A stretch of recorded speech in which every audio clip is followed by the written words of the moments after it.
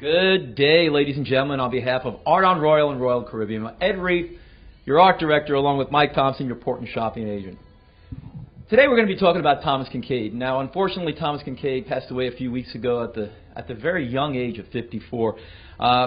He seemed to be troubled that he didn't get critical acclaim, but he had a tremendous amount of commercial success. In fact, it's estimated that 1 in 4, it used to be 1 in 20, but now they're saying 1 in 4 people own a Thomas Kinkade in their home.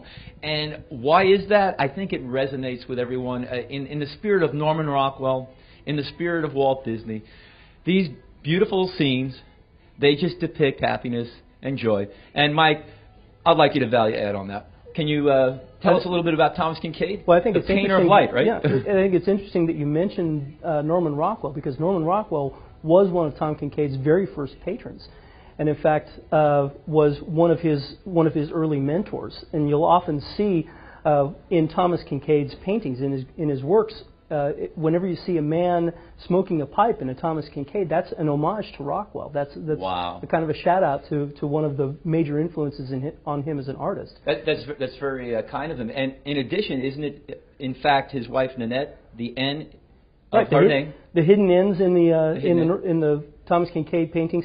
Over here by the signature, there's always a number, and that number is the number of hidden N's, the homages to his wife.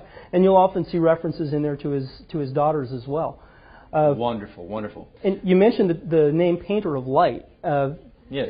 And is that a cliche now these days? Well, no, it's what he called himself. So it's his own moniker. Yeah. Yeah, it was kind of his tagline, which is cool. But it's interesting. Another interesting bit of trivia: he got that name when he was working as a background illustrator for Ralph Bakshi's animation studios.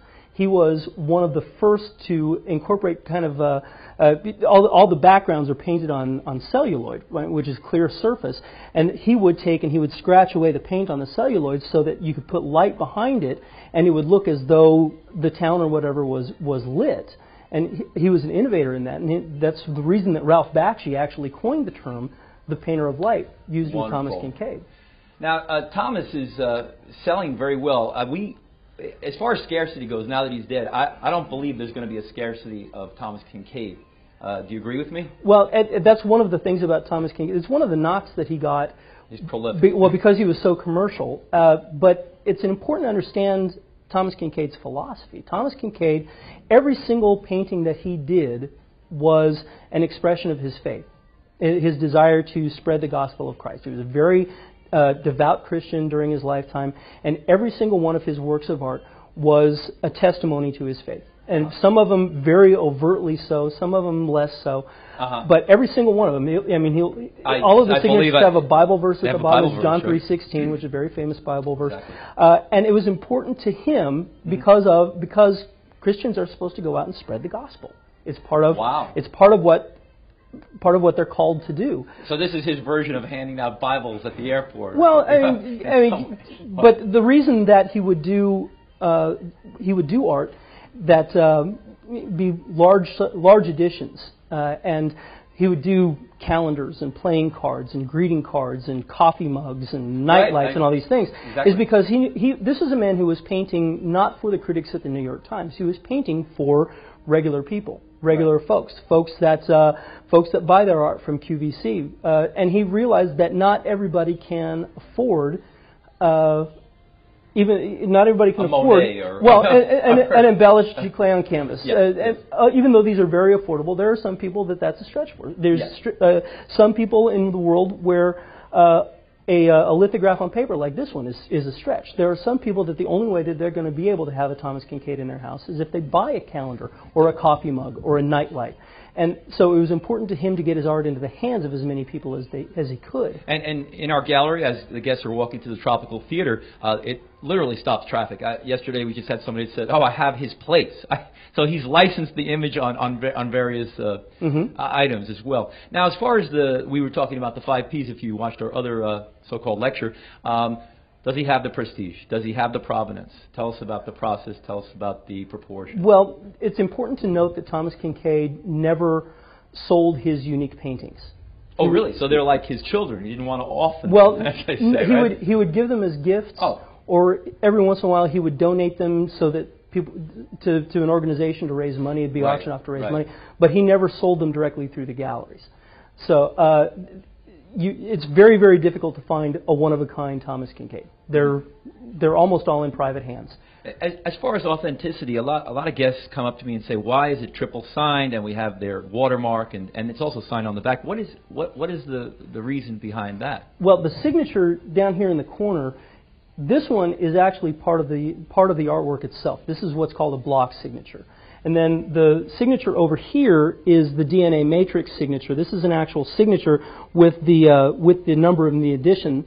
And then on the back, there's it's just a counter stamp, right? Counter stamp, yeah. And it's not an actual signature; it's just a stamp. And we also have the Royal Caribbean stamp as well. So exactly right. These are all lend itself to sourcing and authenticity. Well, and the fact that Art on Royal is collecting these works directly from his publisher, Media Arts.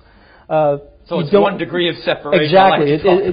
You don't get any closer than that. Yeah, right? You don't get better because he didn't sell his one. I mean, ideally, the best way to ensure provenance is to knock on the door of the artist and buy the art directly from the artist. This is one step of separation from that. Now, I've seen your shopping talks, and they're amazing. When you talk about Diamonds International and about direct buy as opposed to the 16 levels of middlemen, right? It's a similar analogy. Very similar with art. The best way to collect art would be to knock on the door of that artist and say, "I want that one," right?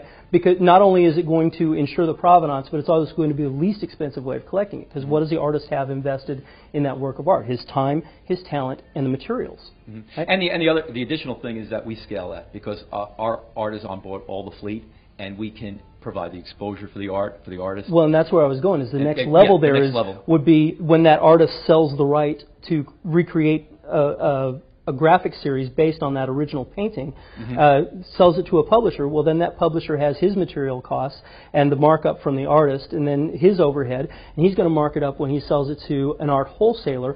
Art wholesalers are going to mark it up when he sells it to an art retailer, and the art retailer is going to mark it up when he sells it to you. Collecting here on board, you're collecting not from the artist, not from the publisher, but then from the artist wholesaler level. So we've completely cut out the middleman, and we're not in Beverly Hills at a high-end rent district. We're not in Miami. It's another very important part. And so what do we have? We have value, right? Good value. Yeah, you think about going to an art gallery. Yeah. They've got their rent, they've got their utilities, they've got their employees, and all that's significant compared to two of you with two cabins and no rent. You're even fed for free. We call them staterooms, but okay. You know what I'm saying. Well, yes, of course. Yes. Well, I didn't mean to throw you off there like that. So Thomas Kinkade, you would be able to save considerable amount of money. So if you guys come on in, it's okay. Come on, it's okay. You could expect to pay more, absolutely, without a doubt, on land. Well, yeah. If you're going to go into a Kinkade gallery and get an embellished giclée. Are these are embellished giclées or straight giclées? These are giclées. Okay. Oil on canvas and paper. Okay. As well. And they come framed, and the frames and the museum quality plexiglass. All, by the way, without getting into prices, and they're not going to go up. These are under $500. These are somewhat a little bit over. So we got good value on the Thomas Kinkade. Right, especially compared to if you were to go into a land frame. Kinkade gallery. Because frame alone might be $300, right? Because at the Kinkade gallery, that gallery owner has his franchise fees, he's got his rent, he's got his help, he's got his utilities. Those are things that you don't have because you're collecting directly from the artist publisher. And that's the great experience, the guest experience for you to be on board and to be able to shop and get some good value out of it. And this talk about a great keepsake of your cruise vacation. Mm-hmm. Now, as far as the process goes, you mentioned the word giclée, and these are all giclées, but what is that again? Giclée is just a fancy French term for spray. It's just another printmaking technique. It's the most modern printmaking technique. It's only about 20 years old. And if you have an inkjet printer at home, this is an inkjet printer on steroids. What they do is they take a very high-resolution photograph or digital scan of the image. Now, a really good hobby camera right now is 12, 15 megapixels. For a scan for giclée, right? Scans for giclée start at 100 megapixels. So if you were to put a lens on that, you would see very, very high resolution scan. But then they go through and they take every single flaw off it. They'll literally go through and Photoshop out specks of dust that happen to be on the bed when they scanned it.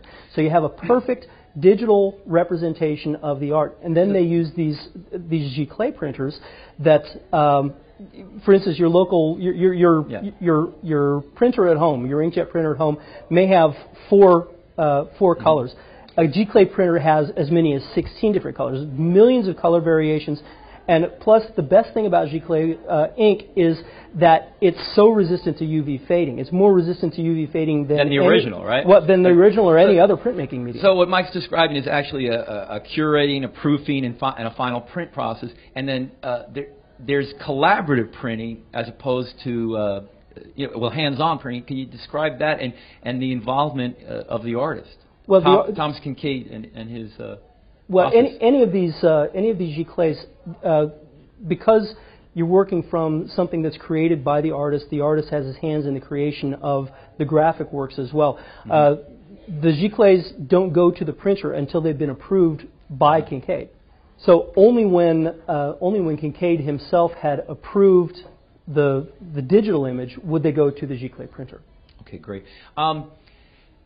When we talk about serograph and lithograph, I have to say that giclée is an amazing technique. Graham Nash from Crosby, Stills, Nash & Young actually got together with Jack Dungy. This was around the time of the Hubble telescope. I don't know if you know this. And Dungy took the existing Hubble telescope NASA technology, so it's actually space technology, and he applied it to Graham Nash. And he was one of the first people to produce, they called it digograph, but they didn't like the word, so they've changed it. They kind of francophoned it. But it is an amazing process, and as far as 150 years half-life on these, when I was in the Vatican, I'm going to Sistine Chapel, everyone's taking pictures of Raphael and all this, and I'm like, why are they taking pictures of them? They weren't the originals. The copies were better than the originals. When you get in the Sistine Chapel and the paint starts to peel, that's the difference. All right. That's Thomas Kinkade, and that concludes our talk on Thomas Kinkade.